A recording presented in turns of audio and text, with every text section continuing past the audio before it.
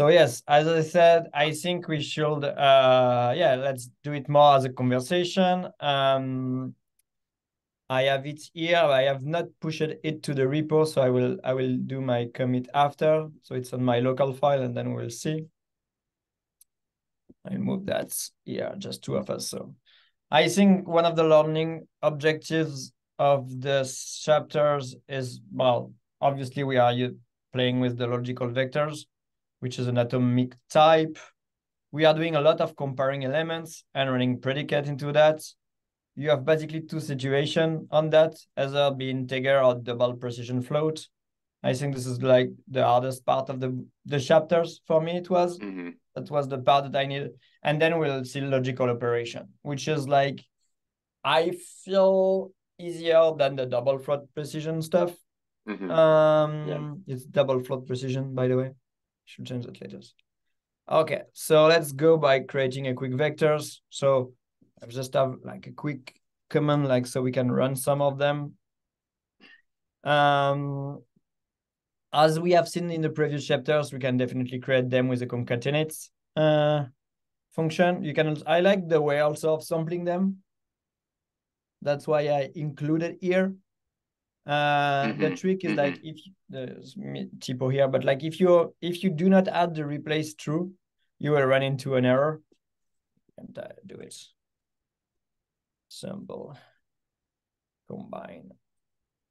Here I will use the bad stuff. So you shouldn't do that. And the author give a good example why you shouldn't do that. Because like T and F are not reserved word. So you could previously have assigned something to T. But true, like yeah, for just a basic example is good enough. I don't need prob, like I can just do it that way. And then I ran into an error, which is quite informative because like by default, it's replacing as false. So I do not have enough population to sample on. I assume if I do that, it works. Yeah. Or if I do true, place equal true, and then yeah, it works. So I think this one I will use it a lot. I think it's quite useful. Yeah. And yeah, the other one is classic. Nothing really particular, like ring to my hair here, except like this stuff. I will probably fail at it. So now we are gonna use comparing elements. We have the usual binary operators. No, Mac, I don't want to do anything like that. Which is like less than, greater than, inferior or equal, greater and equal, etc., etc.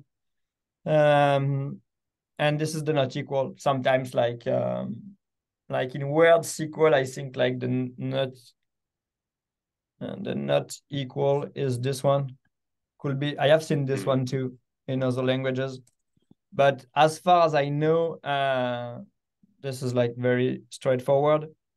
They operate element-wise, which I can copy past it. I mean, this is running, but like it's good to have it also like here. Obviously, 1 is not equal to 2, 2 is equal to 2, and 3 is equal to 3, and 8 is not equal to 4. So it's quite useful. Apply the recycle rules. So here 3, this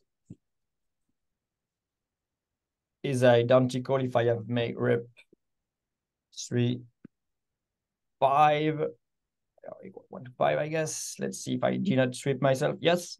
So they are equal. It's true, like for a lot of, I don't know if you're like more using Python or if you do not use NumPy. Most of them are for me, yeah. But yeah.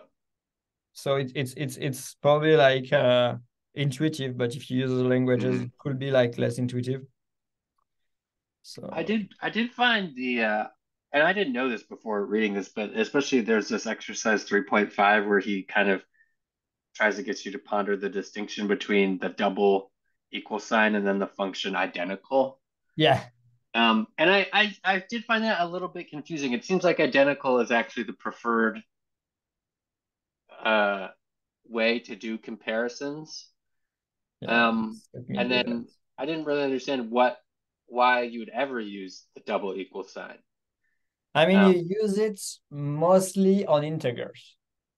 I see. So if you have, I yeah, if you just don't think there's any strange stuff and going on, that, you yeah. use it like, for example, if you have like some ID or characters, you will use the Mm, double equal sign because like they are mm, fixed. But if you use like some numeric stuff, you shouldn't use it. mm. And anyway, Interesting. I think there is a case of like a lot of people use Waldo or some package uh, for Hmm. the replacing the identical. Yeah. But yeah, good catch. Like Yeah. um I think I will mention that right after that. Comparing elements. So this is here. Hmm. Testing equality on Anna is not correct because like what does I do not know equal I do not know could means Hmm. I don't know. And this is why you should use is any, which return element wise. Yeah. So let's do it. Is any combine.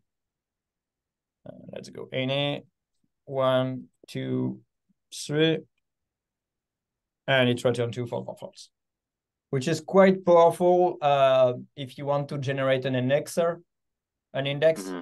Like usually, like this Yeah. is something like I do a lot, like my filters equal something testing NA, and then I index my vector table with these filters. Right. Yeah. That makes sense. So this That's is a yeah. cool. I like that. I've never So done this that is actually. like very useful. This a is NA. You have also is finite and is not a number, which I do not use too much. Like if you check, I will be more. Yeah, I almost never use that. I guess I don't ever deal with um values that would, I mostly deal with integers and kind of so I don't really often get values that aren't numbers, but yeah, I almost never use NaN. Yeah, I could see it coming because like as we will see letters, R perform like for example into an if else operation. It will perform all the operation on every element and returning something with a warning, even if one of the element did not match it. Mm-hmm. So Yeah. here, let's say like, for example, I do not know, but like you have a division by 0, something like that, and we'll return you some weird results. And you are working because sometimes like the data is not clean or it's weird stuff happen. And then I see that a good way of testing it. But let's check them. It's finite. It's good to read the pages. So it returns a vector of the same length as x, indicating which elements are finite and not finite. So specifically Hmm. defined by inf and minus inf. That's kind of and I mean numbers, nothing very particular on that. Hmm. Or it can work for imaginary complex. I don't know if I run into that in my life in R, but Yeah. do I have something particular here? No.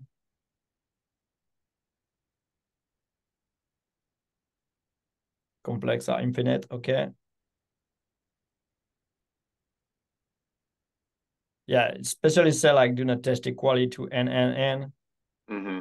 Hmm. are identical since I think I do not know, but I think it's because behind the scene the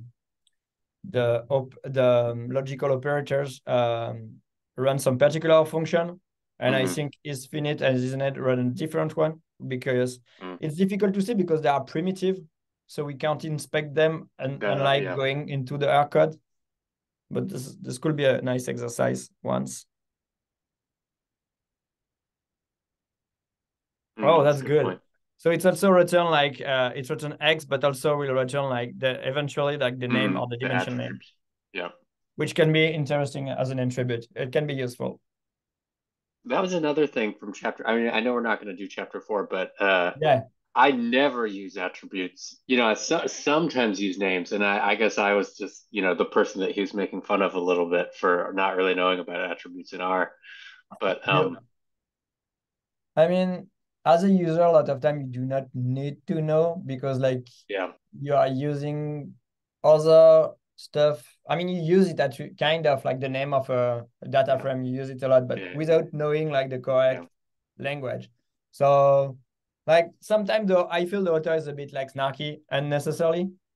Like Yeah, you all at once you all need to learn something now. yeah, So yeah. But yeah, so I that's guess that's for chapter 4. But yeah. And see like okay. Like I this morning someone like share this link, so I'll probably it's probably in my story. My close tab where I found it. Well, I will share it later, but history. I close it somewhere. Right, let's go in first, and so I share it here. This was this link. It was shared today, and I think like who wrote this shit, and it's very good because like yeah, at one times we all yeah, criticize for not knowing something, and it makes us feel intelligent, but everyone need to learn at one times, and yeah, everyone's writing bad codes.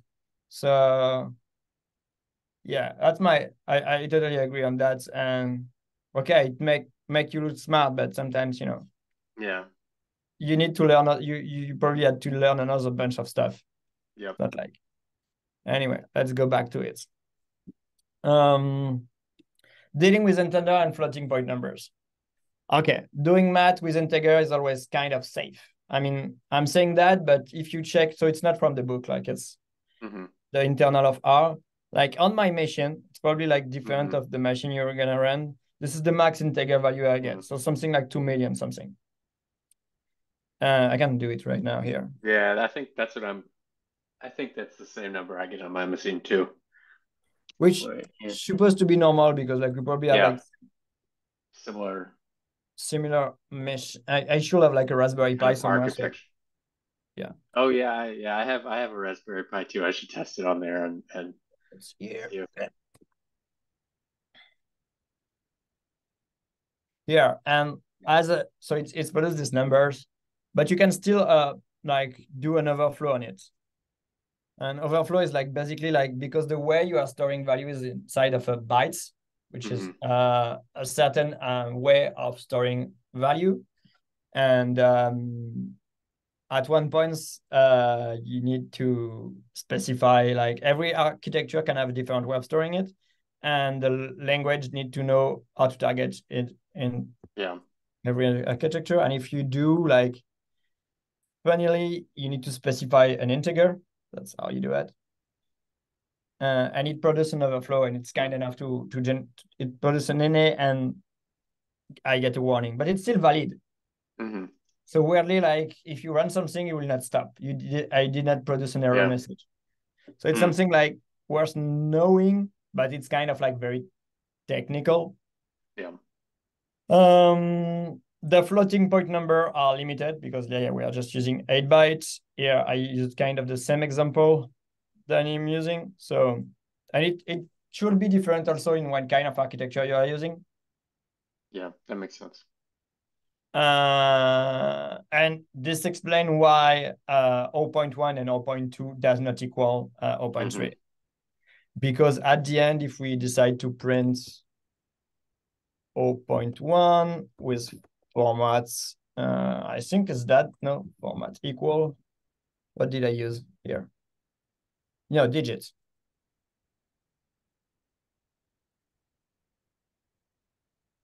Oh, let's go with 10 is enough. No, no. Oh yeah, it didn't work for me either.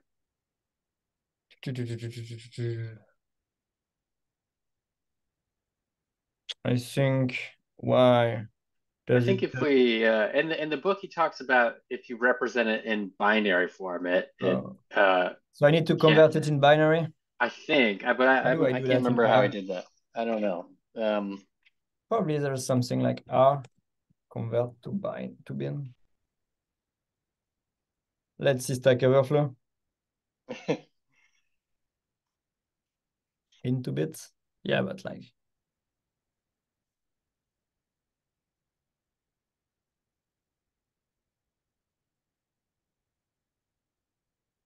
Yeah, you are averting it. It's kind of.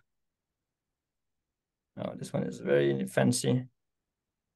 Anyway, no need to go into this rabbit loop, I feel. Yeah, but yeah, I understand the. Let's go. Let's see, like, what does he use? Still verify it. So we can, I think, how does he cheat his way? Oh, that's why he used that. Oh, wow. Oh, he used them to combine. He used a combine. That's kind of why does combine change the result here? Let's see. Yeah, that's interesting. That's very like no. I do not. Oh, I think he changed the parameters probably in the format somewhere Mm. in his session. I don't know. Yeah, I don't know how he got I think what parameter he changed. I think he changed an option inside of the session to change Yep. that. Yep. Let me try if because I'm in Radian. Let me try. No, not exit. It's Q. Let me try base R instead and see if I print exactly the same stuff than him. I got the same.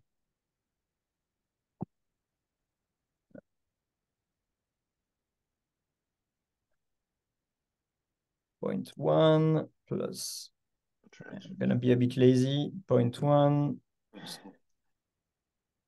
plus 0.1. I paired a bit of readability here.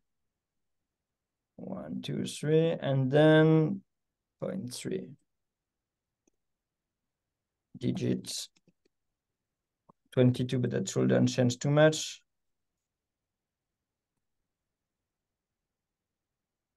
Yes. So it was maybe like Radian was like not doing it. Let's go back. Exits. No. Q. And then no.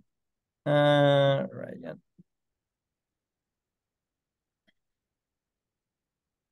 Let's see if Apple is smart enough. Yeah, I sometimes use Radian, so I'd be very interested if it comes back. Oh no, it's a digit Oh, number. I see. I Okay, didn't so put digit. digit Okay. enough, I Okay. think. Interesting. So yeah, Okay. it show like at one point, Yeah. it's because probably 10. See, let's go 17. Yeah, at 17, it start working. Yep. Okay, so we figure that out. So Mm. before it, I think 16, I will probably good enough. Okay. That was smart. Yeah. Huh. Okay. So what can we do? The round is an usual trick. So you basically convert it to an integer. But I like an author likes, should put an S here, apps the x minus y, an absolute versus a very small number. So we do something like that, which is smart also, and probably like very fast. Yeah.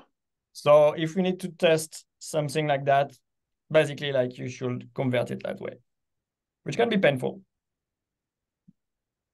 Okay, logical operation. Here I went into like, because he used this term predicate, but does not define it. And I hate that. So predicate, I try to search a bit online, and it's basically like, because in the geo world, we use it also like for is within distances or intersect. So we have also like geometry predicate. We try to predicate how two objects relate. And here the same idea, but it's more like in the logical term.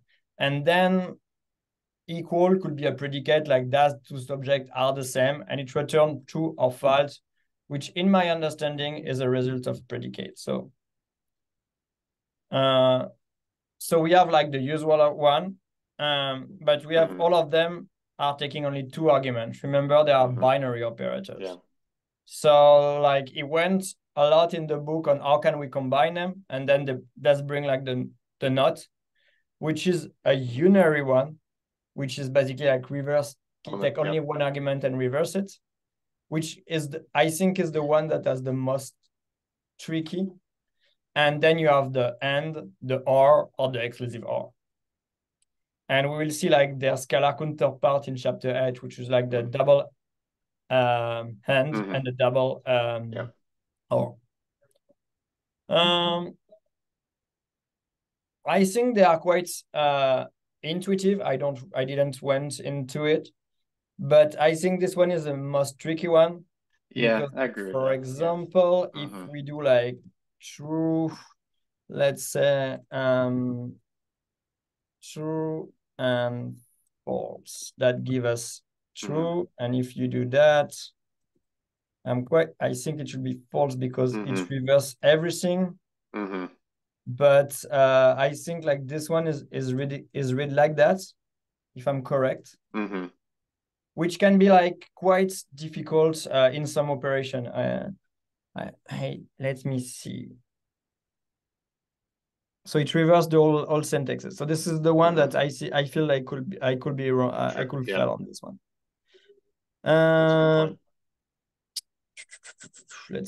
Well, I don't think missingness. So on the missingness, I learned that. I mean, I never like get it correctly, but like NA true. Well, this one makes sense because like you already have one true. So this one is easy. But this one, like you need to NA be true. Yeah. So it returns something. So it's better to say NA because like it depends on what NA could be. So I decide to be like, I mean, safe. Yeah. In doubt, you should build a quick truth table, and I think this is a good way of doing it and checking your understanding a lot. I think. And the truth table is like the author have built, so you basically like do all the option and make them together. Like the option is like either like Bill is gonna take the value of true, false,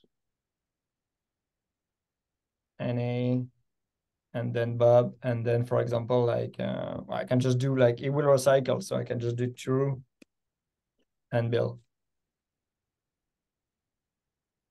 And then you can check like so true is true, and NA we saw it like previously. Okay.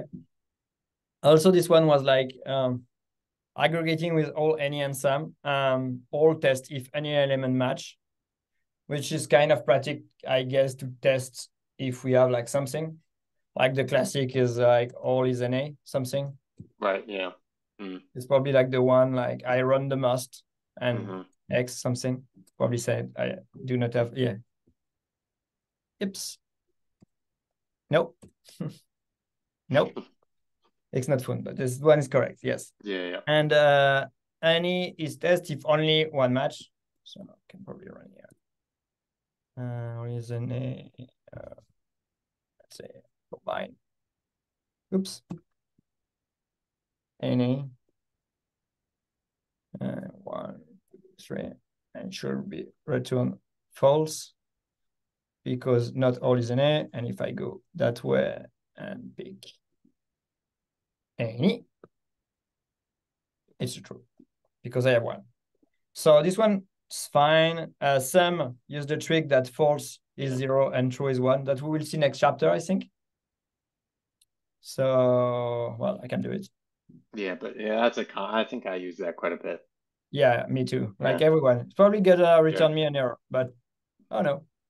Yeah, because is an edge returning a vectors. Yeah. So of 0 and 1. So you can sum them. So it's so like, yeah, this is the example that he used in the book, just reverse. Simplify predicates. Well, I never thought too much about it before reading the book. Yeah. So I'm glad that he introduced that. I still feel a bit stupid because like I'm not sure I can simplify all of them. I don't know if you tried. I did. I found that to be the hardest exercise, to be honest. Oh my God, yes. And yeah, and I didn't feel that like I could make them different, but I couldn't make them simpler. You know, like I think that was the hardest part. But and some of them, like obviously, this one, like, it's basically cover everything. So if I is greater than B and I inferior than B, like, well, yeah. But like some of them like that are obvious, but others in the book where like I think you need to go to various steps to simplify it until you reach the correct simplification. I would like it if he has provided like example here on Me too. one. Yeah. Yeah. Yeah. Because the example that he provide are kind of super easy, like not equal, not equal. Well, yes. This Yeah. one, Yeah. like, okay, but the other that he bring in exercise are a bit hard. Yeah. I I still felt think, like I needed to look at like kind of like intro to probability textbook or something to ponder these, but yeah, they're tricky. yeah, they are definitely a bit harder. But yeah, I manage it. So I did the first couple of them, yeah, me too. skip the But rest because I with pen and but paper, so I should yeah, write yeah, them down. yeah. But maybe I'll type mine up and maybe I'll post and see. We'll see Yeah, if we'll compare. I'll do that. good. No, it's good. It's good. Good idea. But I think he's correct. Is sometimes uh, you can go into a rabbit hole of like, oh, I'm doing that, that, and that, without like figuring, okay, but this can be simplified at that. And I think this is a good text. So simplify your predicate. I should have that said if you can, or if you see, at least think about it. You should think about it. That's it. Yeah. And I do wonder too, like if the simpler predicates are like run faster on the Yeah, computer. Okay, obviously. they do. Yeah. Okay, Yeah. yeah. So I guess Yeah, that's because you have less code. So yeah. they're even if also I think like it make maybe the business logic, because sometimes like they're related to a business logic, and you want the business Mm-hmm. logic to appear clearly. Mm-hmm. And sometimes like maybe the business logic is unclear, so you can clarify it with that Mm-hmm. way, which I Interesting. think is another good argument for trying to simplify it and document it. Okay, let's go in selecting element based on the condition. So we're gonna see like the huge if else function, which is like a huge, it's super Yeah. used in the ecosystem. We'll see like the more conditional scalar one letters, same that what we have seen previously. If else follow this syntax, you have like some condition, and if else is true, then you go to T, you branch to T, and if else is false, then you branch to false. This syntax made it super clear as a Mm-hmm. cheat, and I like it this, so I get Yeah, that it. makes more sense. Yeah. This one was very funny because like, okay, so absolute can just be like coded that way. And Mm-hmm. it's good like sometimes when you are like, you know, mm, uh, yeah, you do not know some function. Well, some of them can be like just Right. Yeah. a huge if else. So I like it this part of the book. It's also applied the recycle rules. So this was shows like was like because here we are using a vectors, but that we are using basically two vectors of the same size.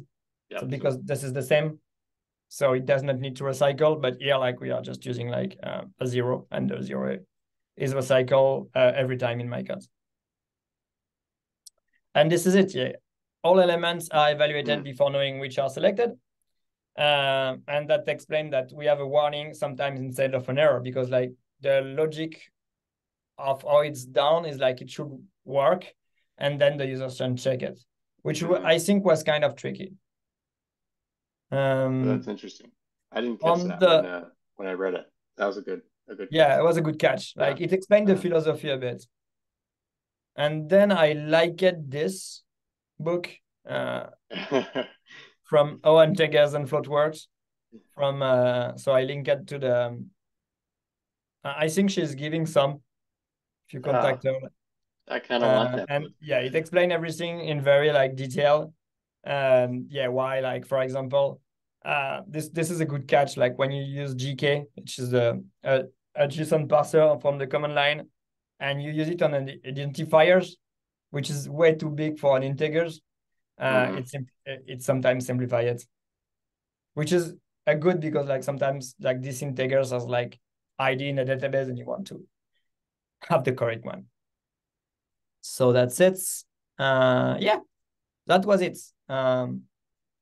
We have a bit of time. Do you want to do some Yeah. exercise? So Let me see. Let me look to see. I can't remember if I had any questions about any of the exercises. I think usually I get most of them, but Yeah. sometimes don't get Let me some go some of it. inside. I think I was good also with this one. Let me go Um, inside of it. I accept like the one like with the condition. which one was that? Like the one with the you should simplify it. Like the Oh 3.5, yeah, no, yeah, yeah. 3.1. That was too different. Yeah, that was quite. I'm not sure about those at all. I'll go back and try and do those and post my answers into Slack and see if they're similar to yours. Let's see. Yeah, I like it the how you can generate like a B model distribution with just like Hmm. an if else and the model distribution because it show you like how you can generate them and it is useful and it's fairly few line of code also like that's Yeah. also like very like yeah crazy. I actually wasn't sure about this one that's asking about the purpose of very specific functions like log 1p and xm1. Oh Um, I didn't really, I read through those help pages. Uh, I couldn't tell. So the help pages made it seem like the specialty functions were more accurate for maybe like really small values. yeah. That was all I could tell. But I also would like, if that's the case, why not just have those be the base R or be the, just have log whatever. If you use the log, why not use the more accurate version for all the log That functions? I can't answer that question. I think Yeah, it's because at once when it was developed and they maybe. didn't Yeah. like Hmm. yeah That's interesting. Yeah, but it looked like basically they were connecting to like lower level operating system kind of yeah. functions and okay, yeah, yeah. So yeah, but that was I wasn't sure about that one.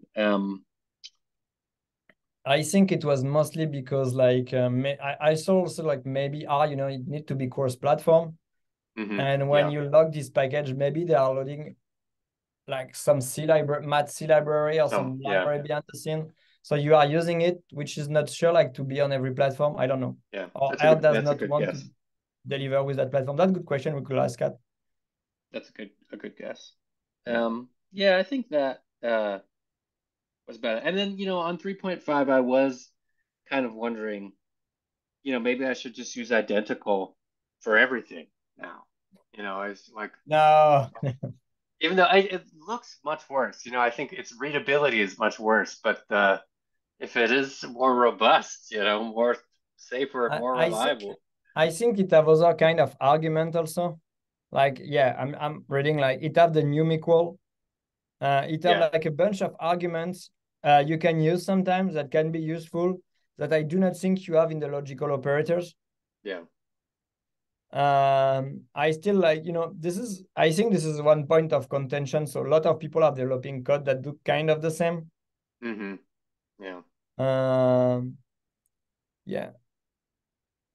Also, yeah, it will be different on yeah. I no, I think like yeah, you should usually I use the equal like more when I have the characters string Okay. Yeah. because like you want something on integers like let's say Hmm. factors and you are Yeah. sure. Hmm. But and when you use number, I think you should always use something like either like lower. I mean, to be fair, like the cases where like a float Right. Yeah. will be inferior or equal, and then like let's say the point 0.3 will be like 0.2999998. Hmm. It's fairly corner cases. Yeah. It's pretty rare. Yeah. So But I've never had a problem. I almost always have just used the double equal sign.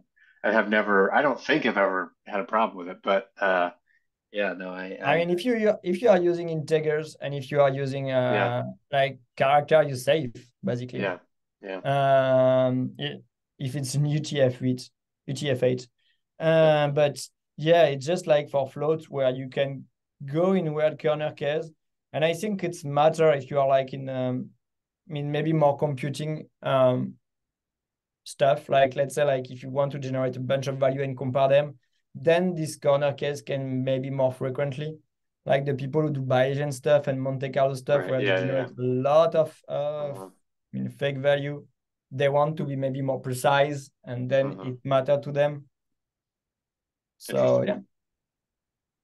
But yeah, I think those were the ones that I thought were difficult, um, or I just didn't know the answer to. Uh, yeah. Yeah, outside of it, no. Yeah, I didn't use any for loops. Yeah. They No. didn't come to me. Yeah. So we probably like are like yeah, are like people like, yeah, we're maybe not the exact target from this book, but anyway, yeah.